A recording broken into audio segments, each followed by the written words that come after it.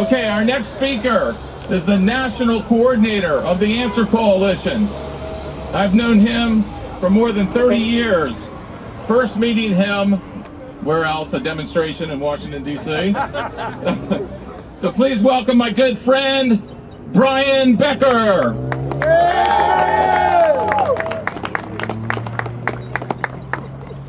Sisters and brothers, it's clear from the legal opinion of the General Accounting Office that the move to eliminate Saturday delivery is illegal.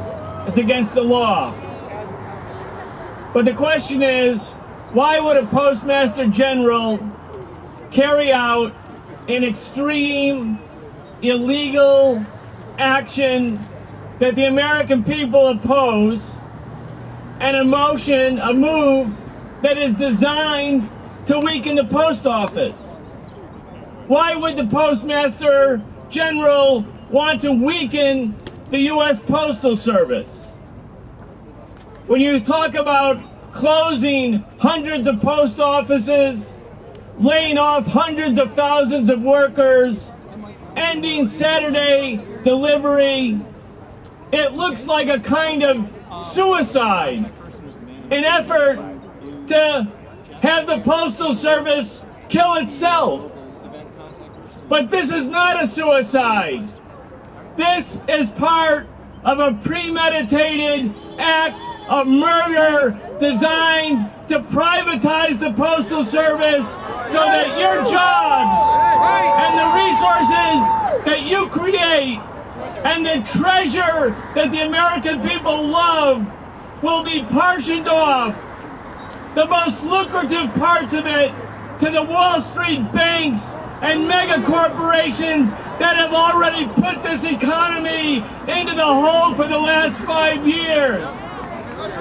This is not suicide, it's murder by Wall Street, and they want to take your jobs and the service we need, and we have to stay here today on March 24th, 43 years after that strike, and let them know the labor movement is ready to fight and will fight and won't stop fighting till we stop them in their tracks. We need jobs, and we need Saturday delivery, and we need the Postal Service to keep those post offices open.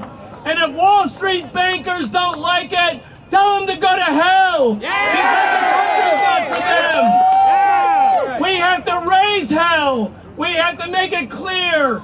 Labor and the community has power, and untapped power.